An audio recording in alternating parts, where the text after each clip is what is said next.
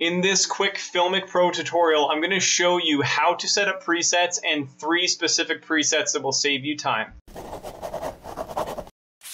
Alright, so the first preset that we want to set up is a 4K resolution at 30 frames per second because this will be one of the common presets you'll use on a regular basis. So we're set to 4K here. Next we're going to check the frame rate and it's set to 30 frames per second. That's perfect. And then I'm just going to double check the white balance and make sure that it's on auto white balance lock on record, which is the orange option.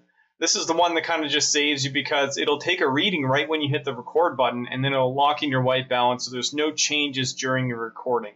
So next I'm going to go into presets and save current values to preset, and I'll call this 4K 30 FPS. And just click done.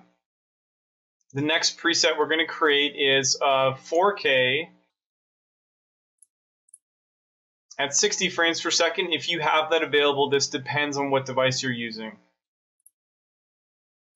Now nothing else has changed, so I'm going to keep this the way it was. White balance is still on automatic white balance on record. So we'll go into settings, presets. If you're not familiar with the differences between frame rates, a 30 frames per second video is better for talking head videos or anything where you're speaking on camera, interviews, things like that. If you're going to use 60 frames per second, it's likely because you're trying to capture visual shots, also known as B-roll, where you basically are just getting visuals. There's no speaking on that part of the video, and you can use that to accentuate your story or highlight something in your video. So that's why you want to use 60 frames or 30 frames per second. The last preset that we'll create is a 1080p at 30 frames per second. This is probably another one that I'm going to use. The reason why I might use a 1080p resolution is I just need a really quick video, or maybe you're just trying to film something that doesn't take up much storage space on your phone or the device, and you really want to be able to edit it really fast. When you shoot in 1080p versus a 4K resolution, it makes a huge difference in how much space it's going to take up and how quickly you're going to be able to edit the video, because it takes more processing power for the device that you're going to be editing on. And we'll save that preset.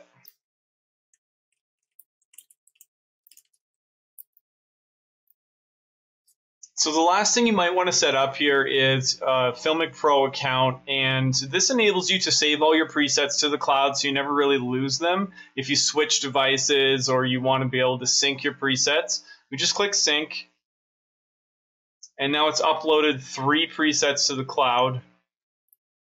And if I check presets, I'll have a bunch more in here that I had created previously and uploaded.